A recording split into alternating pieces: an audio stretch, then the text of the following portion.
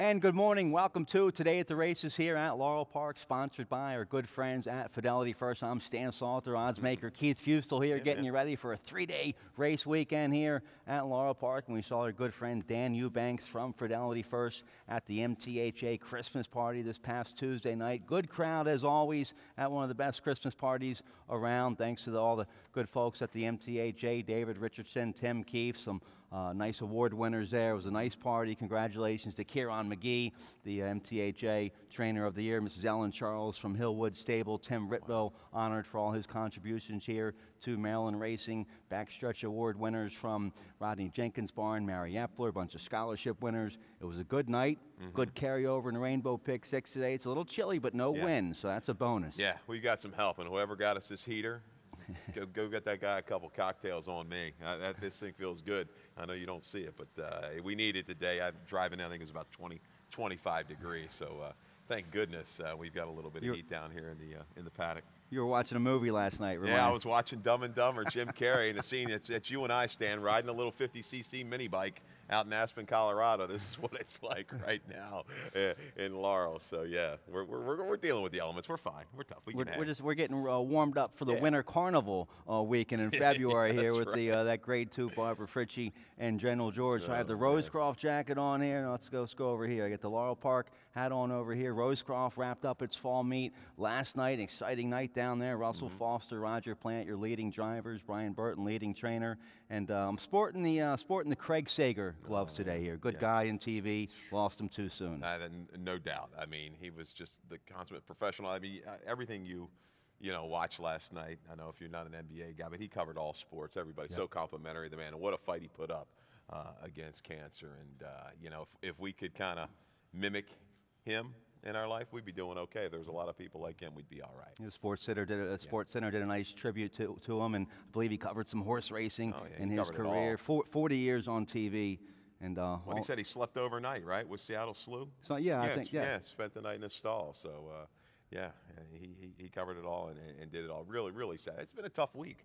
Had a lot of people pass this week. It's been a tough go. Yeah, Garrett Gomez, sad situation out there. Of course, he started his jockey career here in Maryland as an apprentice rider. Yeah. And Joe Miller, beloved employee here at the Maryland Jockey Club. So our thoughts and prayers to them and all their family as we get ready for the race weekend here. So sporting the Craig Sager gloves here on a nice brisk Friday afternoon. Also colors, talking to Mary Epler yesterday. We were going to do a nice press release on her. She's the current leading trainer. And we were talking about the 80s and everything. She won her first couple races back in 1980. Of course, she started here at Sagamore Farm, worked for the Hall of Famer Buddy Delt as well. So I was thinking about the 80s and everything. You'll remember the owner, Howard Wolfendale's owner, Rocco J. D'Amelio. Yeah, you got it, right. With the pink and black colors. Yeah. That was kind of the owner that put Howard on the map, and they were rolling back in the 80s. I remember them. So, all right, let's get right to it. Lots of good stuff here this weekend.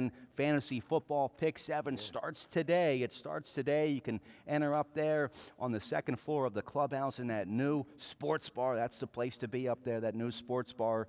You can enter today, tomorrow, or before the 1 o'clock game on Sunday. There's $2,500 in that Fantasy Football Pick 7. It's a free entry voucher when you buy a program or a racing form. So ask somebody about it. Go to guest services or go up to that new sports bar on the second floor. Check out the Fantasy Football Pick 7. They had the NFL Sunday Ticket every game, every Sunday up there at the new sports bar. That's where they had the Christmas party this past Tuesday night. All the new TVs you can want in there. Huge bar, nice bartenders up there. And we're going to have some New Year's Eve and New Year's Day racing here at Laurel Park. A bunch of stakes on New Year's Eve day. That's a Saturday, but don't get tired out because New Year's Day, always a big day out here at Laurel Park. That'll be on Sunday this year. We're going to need a couple days to recover after that. Are we going to be able to make it through? We'll get through. We're running through Christmas weekend, too. We run a Christmas Eve, Saturday. We're off Christmas Day, but then we'll have a special holiday card Monday, the day after Christmas. And speaking of Christmas, if you haven't done all your Christmas shopping yet, there's one of the best presents you can get all your friends and loved ones. Tickets for the 142nd Preakness Stakes, the middle jewel of the Triple Crown. Tickets on sale now. All of the seats sold out last year. So to get your tickets now, go to Preakness.com or call that number there, 877-206 8042. The Preakness Ticket Office will hook you up for the third Saturday in May. Get your tickets now for the 142nd Preakness Stakes. What else we have going on? Let's check out the leading jockeys and trainers here. Just a couple more weeks left of this long fall meet. We started back in September, and there's the leading jockeys, Javion Toledo. He just keeps winning and winning and winning. He was a leading jockey for the whole year 2015, and he has a nice sizable 14-win lead going into a few more weeks to go. Yeah, looks safe in his mama's arms, it looks like, right? He's not looking back. He's doing a good job, and Trevor right there. But a lot of really good, competent riders here. They're very competitive. I know each in their own right, and you feel a little bit confident when you're putting the money down. Some of these guys, some of these rides these riders have given of late. Even the younger riders. I commented about one of our young girl riders here that had to deal with some adversity, traffic on the turn.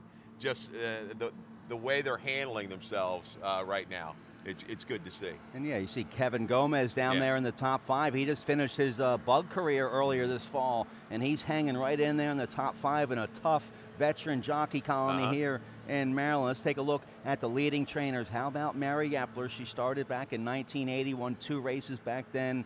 She's the leading trainer right now. 4 wins over Hammy Smith with a couple weeks ago. If she can hang on, I'm rooting for her. She'll be the first woman to ever win a training title here at Laurel Park. Wow, that's huge.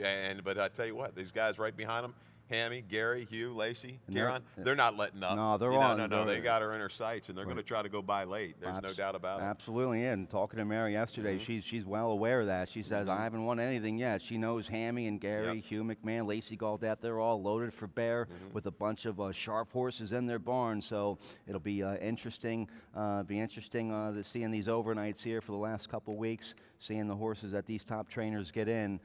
Mary Epler, she has a 4-win lead, and her big horse, Paige McKinney, he's back on the work tab over there at Pimlico with a few works, doing well. So knock on wood, we'll see the millionaire Paige McKinney maybe later on next year or early in the winter perhaps. So there's your leading trainers and jockeys. Let's take a look here. Nice carryover today. Rainbow Pick 6, a little over 8,600. That starts in race 4 today on our 9-race program. That's the only carryover today, $8,634 in that Rainbow Pick 6 ticket. I have kind of a pricey ticket today, Keith, but I think it's worth it. My ticket was a $76 ticket today in the Rainbow Pick 6. They'll put about $5,000 new money into it today. It'll be around $13,000, $14,000 in that pool. If you can get a couple prices on your ticket, you have a good shot. If you have 6 winners, I still think it's at that stage where if you have 6 winners, you have a good shot at taking it down. No doubt. We see it. It's just not quite enough in there, getting enough exposure, but these are the days to attack. It gives a chance. Even the smaller guys, this is your best chance to go ahead and attack the bet and try to come away with 8, 10, 12,000. Let's take a look here at the dirt course and the weather and everything today. Let's see. There's a picture of the dirt course. Now, last Friday we did have a couple winners down on the inside. On the weekend, it kind of reverted back to what we've seen the past few weeks, where the inside maybe not the best place. We have a fast track today. Your thoughts going into the weekend? Same thing. Just I'm hedging outside with my selections today for the most part. But keep an eye on the situation and just see how it goes. Once again, bias it's a term that's just thrown out way too much in the racing game. Have we had one here of late? Yes, the answer is yes for the most part. Something you really don't see at Laurel, but monitor the situation, see how it goes. Wait a couple races before you make a real big, decision on how you're going to attack the rest of the card. That's what separates the sharp handicappers that make a bunch of big scores from the ones that don't. You have to pay attention, follow the charge each and every day in this game. So we're in the 20s today. Main track is fast, clear, no wind, no rain. So that's a good thing here at Laurel Park. What else? We showed you everything. Let's get right to it here. Let's get right to it here in the opener. The Rolling Super High 5 starts in race 1. No carryover in that, but we always have that low 15% takeout in the Rolling Super High 5 each and every race with 7 or more horses. So keep your eye on that throughout the day. Sometimes you can catch a nice carryover in the Super High 5. Race 1 also kicks off the early Pick 5. The Pick 5s, both of them here at Laurel Park, always your best bet. Carryover potential in that late Pick 5. The early Pick 5s, a mandatory payout. Both of the Pick 5s here at Laurel have an industry low 12% takeout. I love the early Pick 5 today, even though we have that nice Rainbow Pick 6 carry. carryover, Keith. My best bet comes in race 3 today. Okay. That's the Mary Epler horse. The 7, read all about it in race 3. So I'm going to key on that horse. Victor Carrasco aboard for Mary Epler. I have a price horse I like here in the opener. I'll go 4 deep here in races 1 and 2. But my top pick here in race 1 is the 3, Run for Zach. Fergal Lynch aboard, nice 10-to-1 shot. So there's my early pick 5. Mandatory payout. Affordable $48 play to see my tickets and Keith's early pick 4 ticket, and all our picks and everything go to laurelpark.com. So let's take a look here at the opener. 3 and up, never won 2 lifetime, claiming 5,000, going 2 turns, a mile in a 16th. I think it's a it's a soft condition, and it came up a soft field. I'm going to go with an old school trainer, Ed Allard. We've known this guy for a long, long time. He's trained Champions, Mom's Command, a bunch of other good ones as well. Had a nice stakes horse, nice 3-year-old last winter here. Was that Always Sunshine, yeah, maybe? The sprinter, yeah. So, and he used to come down here and stable down here in the winter, and he did well. It looks like he's still up there at Parks. What are you doing, Ned? Come on down here to Laurel Park for the winter time. We like you down here, and I like you here in the opener. 10-to-1 here on Run for Zach. Had a nice come from behind win to break the maiden, going 5.5 furlongs at Parks. The first race facing winners. Maybe that race was just too tough. That was at the 10,000 2 life level. That was going short. Now we're dropping to the nickel 2 life. We're stretching out to 2 turns for the first time. The Dam, she was 1 for 5, made about 45,000. She did win long on the turf, and she was also second in a stake race going long on the turf. So the distance is there on the Dam side, I think. The sire, Awesome, of course, a young Awesome again sire. We get Fergal Lynch, the 3rd leading rider, 10-to-1. I'll take a shot here with strong connections on the 3, Run for Zach. Yeah, this is a tough little race. I mean, I chalked it up for the most part. But I can see Run for Zach. Top side more conducive to speed, it looks like, hinting towards speed with Awesome, of course. But as you said, yeah, on the bottom side, that mare did win long on the grass. Playing the way the racetrack's been playing, though, I think the 7, I'm a Prankster, for Claudio Gonzalez, a barn that's now 3 for 13 on the dirt the last 30 days at Laurel with a positive ROI over $2.50. I think this horse is sitting a really good trip in here. Some questionable speed to the inside. I think Cool Ruler from the rail and Run for Zach will be forward stand. I don't think I'm a Prankster needs the lead. Topped out its best turf number last time. I like to get that stamina from the turf. Race goes turf back to dirt. We'll stalk and move on with it around the final turn. I respect all that. I like him. I use him second in the exact. It looks like we both like the 4 Mr. Coupons. Jomar Torres, 7-pound apprentice up here for Juan Carlos Guerra. This horse, not a good race last out, but that was for 7,500 at Parks. We're dropping a little bit here today. Yeah, barn it's hit for a really high percentage for a long time, mainly at Parks. Maybe a little bit of Monmouth thrown in. Last time that comes out of a fast race. The winner ran a buyer of 65. Pretty solid fig for a 75-2 in life. Was down inside and never ran a lick. Kind of a grinding type. I think he'll be behind. I'm a Prankster. He's going to have to catch him late and wear him down. I think the 7 gets the jump on the 4. All right, nice race there in the opener to kick off the early pick 5 there in race 1. Race 2 starts the early pick 4. Keith has a ticket here for the early pick 4. Let's go pop that up and take a look here at your ticket. Yeah, everything's going to depend right now on the 7 in race 2, Called In Sick for trainer Phil Schoenthal. I thought this horse ran great against the grain of the track last time. We're going to single the 7 Called In Sick by 4x4. Race 5 stand, we're going to go all.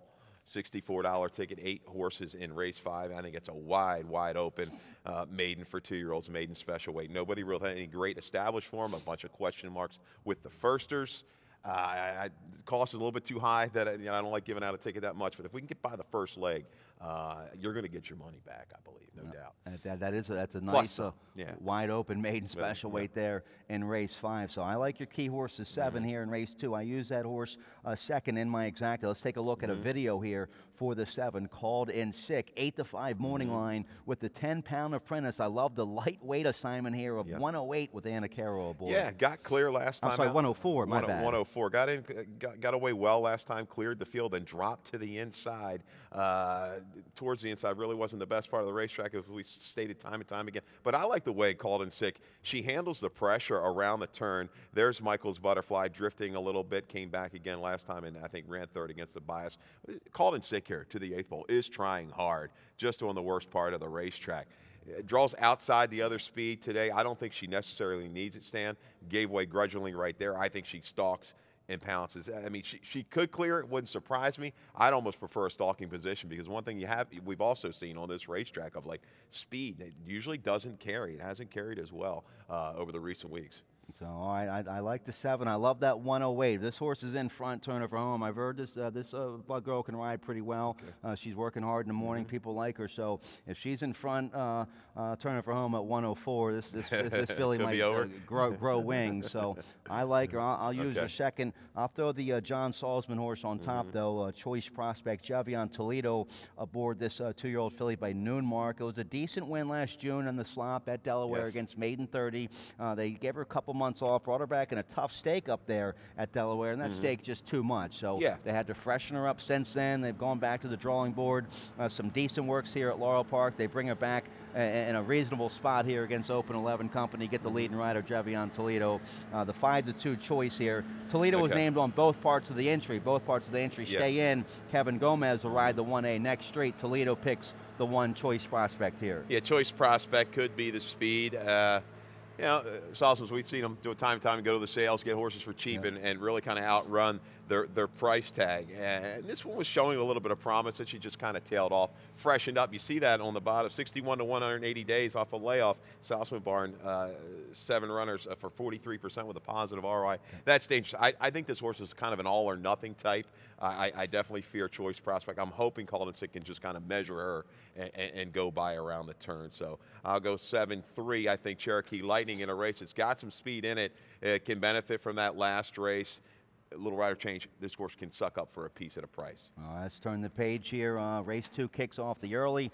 Pick 4 here. Race 3 is claiming 10,000 filly mares. Never won 4 lifetime. Going 3/4 here. And my best bet of the day, my key horse on this early pick 5 from the leading trainer's barn, Mary Empler, the 7. Read all about it. This horse 6 for 12 in the money here at Laurel Park with the win. That win, the last win, this horse, the last win here was at Pimlico. That was back in early June. The last win in Maryland. A nice win. We don't have a video, but that was a game effort where the horse was on the inside, a long stretch duel there against Starter Allowance Company back on June 2nd. Got a nice 61 buyer. It's been freshened since then. A nice bullet work at Pimlico December 3rd, a 5-8 drill, 101 and 2. The barn 27% with a nice positive ROI coming off the layoff. We get Victor Carrasco. This horse should be in the best part of the racetrack, stalking from the outside. I think with the scratch of the 3, Lucky Greatness, that takes away some speed to the inside. There's some other speed horses, but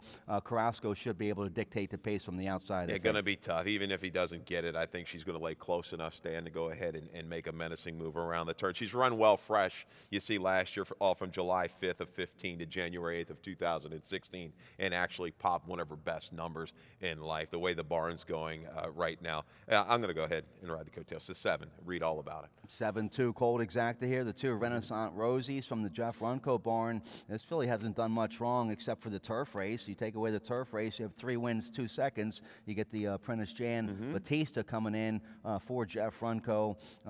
Always pretty dangerous when he shows up here in Maryland. This filly got a late start to the races and has run well, but she's, off the maiden special weights and the allowance, boom, right down. They've dropped her. You kind of squeeze everything, I guess, out of this filly. She's got a lot of speed. Apprentice rider probably will be right on the engine, I hear. What might be down towards the worst part of the track. She's going to feel some outside pressure, I think, from maybe Stormy Mistress, the 5, and the 6, Williams Lucky Great. Ginger Beer has run well, overcoming trouble on the turf. This horse can make a run from the back of the pack in more stormy weather. She kind of had a little bit of a rivalry stand with the 7. Read all about it. Overcame some traffic last time. The extra 16th of a mile isn't going to really hurt her chances at all for trainer Pat McGill. All right, I like it. Cold 7-2-4 trifecta punch there in race 3. Let's get a commercial break. When we come back, today's Rainbow Pick 6 starts in race 4 today. A little over 8,600 in that Pick 6 carryover. We'll start with that when we come back. January 28th at Gulfstream Park, an icon takes flight. The world's richest thoroughbred horse race. 12 of the sport's finest horses.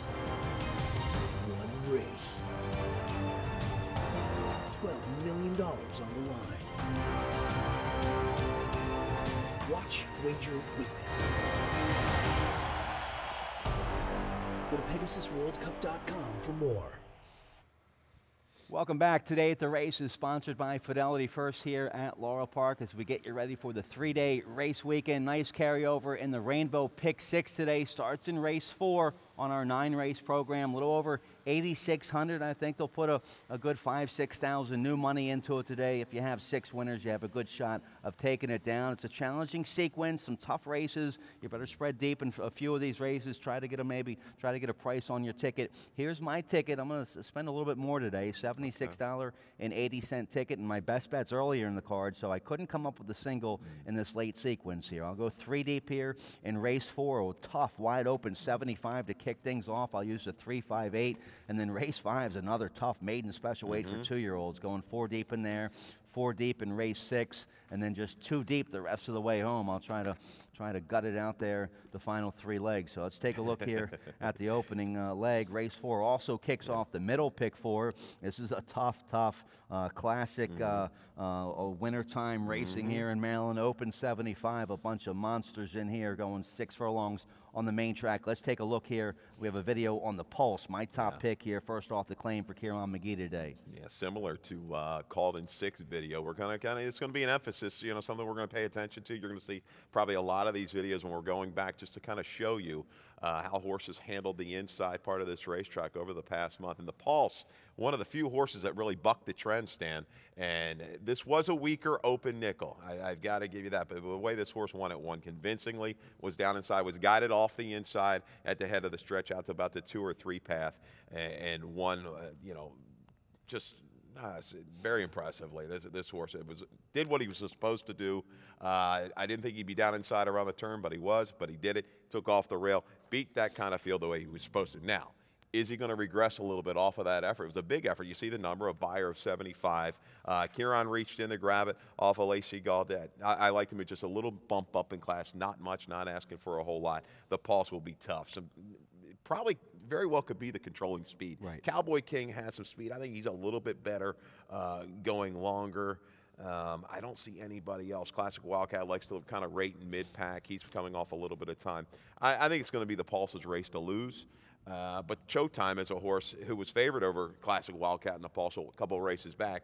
He dropped down the second race off of a claim, was claimed last time by Wayne Potts. Yes, he got to the best part of the racetrack, but he tracks Pimentel, a rider that knows this horse. He fits here. I think he has no speed. I don't have to worry about him being trapped down to the inside. He can get off the inside and make a looping move, a winning move like he did last time. There's a bunch of horses for courses in here, and sometimes maybe I make too much of a horse's stats at a particular racetrack. However, in this race, you have to point it out. Our top pick here, 6 for 12, 6 wins and 12 starts here at Laurel. Your top pick, Showtime, a 9-time winner here at Laurel Park. The 5 Classic Wildcat, a 15-time winner here at Laurel Park. So you have a bunch of nice horses here that have stellar records here at Laurel Park. Yeah, and you've got to respect that. It's a good little race, a tough race. Classic Wildcat, the way he ran back in October, I guess he needed a little time to recover because that was absolutely huge. I did not expect that race at 5-1, just annihilated that field. Had a little something left in the tank, if I remember. So what's he going to do off a little bit of a freshing? But the Pulse managed correctly. Showtime, as you say, I'm going to toss. I have no idea why they ran him a mile on a 16th, 2 races back. He's a dead one-run sprinting type. I think he escapes as the best value maybe in this field. I'll throw 12 Stone into the mix here for Claudio Gonzalez. The last race wasn't too good, but that was against Open 16 at Parks. That's a little tougher race in here. He's dropping from that Open 16. He was running good against Allowance Company at Timonium. He likes this track here as well. Might not be on the best part of the racetrack early on. The apprentice is going to have to maybe find a nice running lane turning for home towards the outside. But I'll throw the 3 12 Stone in the mix. Like I say, last Friday we got burned because the track kind of reverted. And once again, watch it again. Not necessarily. We're kind of making a generalization just from what we've seen. So we're thinking that's how it's going to play. It's not gospel or anything. But 12 Stone, an interesting type, gets cut in half for price for Claudio Gonzalez, a barn that is kind of heating back up. Okay, a couple tricky horses in here as well. The 4 Rapid Rouge at 10-1. Trevor McCarthy. This horse just won an Open 62.50 at Penn for Charlie Alfrock. You get McCarthy at 10-1, and also the Mike Gorham barn. They were a little cold going into last weekend, but they had a couple nice winners last weekend, including a long shot winner. And I've seen this barn get get on a roll before. Alex Centron, he's been red hot the past couple weeks. Centron on the 7, San Cristo, a nice win against Open Nickel Company last out, stepping up here. So if you can spread deep here in race 4, it's a tough open 75 to kick off the Rainbow Pick 6. I only go 3 deep using the 3-5-8. So hopefully we'll try to squeak through the first leg. Let's turn the page here. Race 5, nice maiden special weight for a bunch of well-bred 2-year-olds. 6 furlongs on the main track. I have a late pick 5 ticket. Let's take a look here. No carryover, but we always have that industry low 12% takeout on the late pick 5. It's a little different from my pick 6 ticket. I'll go 4 deep here in race 5 using the 1-3-7-8, going with the 1-6 there in race 6. 3 deep there in race 7. 2 deep there in races 8 and 9. So an affordable $48 play for the late pick 5 starting race 5 here. Let's take a look. The 8, Generous Jack, is going to be my top pick. I don't look at the breeding here. I'd forget the breeding. When you see a first-time starter showing up for a good barn with, count them, 8. 8 bullet works up there at Fair Hill. Don't even look at the breeding. 8 works. The horse is working well. Obviously has some talent, and no wonder they attract the lead rider, Javion Toledo, aboard here. I love the 8-1 price. I love the outside post this horse gets for the debut assignment. Kelly Rubley, a good trainer, and does a nice job up there at Fair Hill. K1 King's a young sire, has thrown some winners, so is not a dud as a sire. But what do you make of these 8 works up there at Fair Hill? That's a lot. I mean, prepped and rolling. It looks like is she friends with the clocker? No, I have no idea. I don't know Kelly Rubley, but no. But the mare was 3 for 9 sprinting her ran pretty quick, and Kelly did have a first-time starter on the turf. Win going long just a week or 2 ago. And I think that horse was bet down, I believe. So Tad the Tote on the. I think this race is just a mad scramble. That's why I went all in the early pick 4. I look at a horse like the 4. E takes the lead for Jerry Brooks. Yeah, he's trying to get off the schneid. His horse has been running okay, but he can't get to the winner's circle. But runs for 25, but I think just outran what they expected. The Sharp comment is a comment we don't just throw out upstairs for Equibase. Bill and I visually, a strong race. By E Dubai out of a mare that was 11 for 45 sprinting on the dirt that ran in the 80s. I'll take a shot at a price with the 4. I think you got to give yourself a shot for some kind of value in race 5. It's just too tough of a race. Well, that was a big effort at 35-1 for the debut. Yeah. A good step up here, but it sounds like the mare was an old hard knocker and might have a nice runner here. You get Cowboy Steve Hamilton aboard at a nice price. I'll throw the 7 in there. This horse might be one of your favorites. Censure, first-time starter from the Rodney Jenkins barn by top sire Blame. Won the Breeders' Cup Classic with Garrett Gomez aboard, beating Zenyatta. They paid a pretty penny for this big boy, $335,000 down there at the Fasig-Tipton, Kentucky sale. Jenkins gets his main man, Victor Carrasco. They have a nice outside draw. Jenkins, Carrasco, 21% together from a large sampling. Some nice, good enough works here at Laurel Park for the debut. Yeah. $335,000. He's got to be a looker. Foles, if I'm looking, I didn't find a whole lot from a performance standpoint. Blames, yeah, I respect that. I respect the outfit, no doubt about it. I think going to be a shorter price and get back down. I'm going to use the 2 Darmaster in there, give that horse another shot. A little bit of an excuse first time out for the Trombetta barn, and maybe the 5 Bean Boy. I thought this horse caught my eye the last 1/8 of a mile on the turf. Another one going from maiden claiming to maiden special weight. Looking back at the breeding, foals have been most of the work. The best work has been done on grass, but I'm going to respect the move here. Maiden second starts. Almost $4 ROI for trainer Cal Lynch. And don't forget about the 1 Eastern Bay out of a solid producer, Krusicki. Nice race mare as well. She was a stakes winner trained by Ferris Allen, and she's the producer of John Jones. So Eastern Bay showing up here, half-brother to John Jones. Racio Caramanos aboard. Might want further down the road, maybe a tough inside post for the debut. But John Jones, he could win going short as well. Yeah, and by E Dubai, I like the other E Dubai, the 4-horse. He takes the lead, but the E Dubais, they can win early. Right. There's no doubt about it. They can show some speed. They're going to have to get an alert break from the inside. All right, nice, tough maiden special weight for 2-year-olds to kick off that late pick 5 here. Race 6 kicks off the late pick 4. Tough open 15. Claimer going 2 turns here, mile and a 16th. The 6 Indian Red, my top pick. Good second last out and a tough starter allowance up there at Penn. Gets Trevor McCarthy aboard today here for trainer Jamie Ness. I wonder if that's a little bit of an inflated fig. The winner ran a 94. Clowney, Looking back prior, the best fig for that winner, I think, was a 77. Was 13 lengths in front of Superfund. I'm going to say it was a questionable field, a questionable number. Going to be a shorter price based off of that. I mean, it's pretty glaring that 89 against this field. Take another shot with Claudio. Tribal Honor needed the last race. His barn can win second off of a layoff. Will be perched to the outside. Not a ton of speed in this race. I think Boppin' and Weaving will go ahead. Maybe Boppin' and Weaving is going to be sent out there to set it up for Street Bullet. First time off the claim for Kieran. I think he fits, even with a slight little bump up in class. Street Bullet will be rolling late. All right, just realized the time here. We Yeah, got carried away quick. talking about that That's pick right. 6 and the maiden special weight race, but some nice cards, nice races here today for a Friday card at Laurel Park. Race 7 kicks off the late pick 3, maiden 10 going a mile on the main track, and I'll go with the hot connections here. Lacey Gaudette dropping the 7, Rock Harbor down, Turf to Dirt, Kevin Gomez aboard. This is an 0 for 13 4-year-old maiden, but he faces the easiest company he's ever seen today. I agree. That race in April was good against Jump Jive and Whale. Ran a buyer of 62. A 62, anything remotely close wins this. First time gelding for this horse on the dirt. Yeah. So I think Rock Harbor, it might sneak away at a fair price. Yeah, gets 6 to 1. Kevin Gomez aboard. We both like the 7 there in race 7. Lucky 7s. I like it. All right, turn the page here. Race 8. Nice wide open, claiming 25,000. We have open 75, an open 15, an open 20. Yeah. I like it here. This is Larry Abundy style racing, right? All right, going a mile on the main track here. Race 8, open 25. Let's go with the 2, Connemara Coast, a 4-time winner here at Laurel Park. The last race against a tough 2 other than. He was in front and kind of got a little tired that day. Name changer who won the race came back to win. Yeah. If we can get Connemara Coast back to that effort we saw in July here. He ran lights out that day and a tough 3 other than, got a 92 buyer that day. Let's see if Connemara Coast can get back to that form today with Taylor Hole aboard. That's the big if. You know, which one's going to show up? He was a horse, you know, the July 10th when he won that race, we were all looking at each other in the press box. Right. What just happened?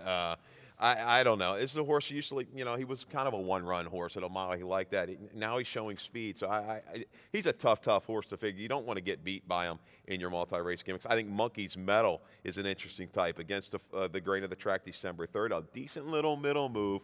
I think this horse will be poised from the outside. Not a lot of speed in this race. Bluegrass Chat will go ahead and send. I think Big House is going to sit a good trip too, Stan. I think he fits, no doubt about it. He does not need to lead. Big House. All right, nice wide open 25 to kick off the late daily double here. Another maiden special weight for you. Races 5 and 9. They were split. Maiden special weight for 2-year-olds, 3/4. Tough end of it here in race 9 to wrap up the day. The 7 Blackjack Buster, a strong second in debut up there. Delaware didn't like to slop it all in the second start. Got back in good form. Last out was second to a beast, Ella Reeb, who would come back and win a stake race. So Pimentel gets aboard today for Scott Lake. Nice outside draw. I like the 7 Blackjack Buster on top. Yeah, he had some sneaky trouble too back September 30th. Came back to run a good second behind Ella Reeb. Would have beat everybody else in the field easily. You see that he was 3 lengths clear of Twin Valors. Run okay. Make some big middle moves. I'll go with the 6, some kind of magician for Trombetta. Trombetta, this is his angle. Second time starters with blinkers. He hits at a really good rate. This horse flashed at a little speed last time on the turf, then was down inside before swinging out the 8th ball. This horse was a little green through the stretch. He had horse in hand late, so some kind of a magician. I like this move with the blinkers on and going back to the dirt. This horse fits. The 1 Spites for Benny Perkins with a very well-bred firster out of a mare that was real strong, a $725,000 earner.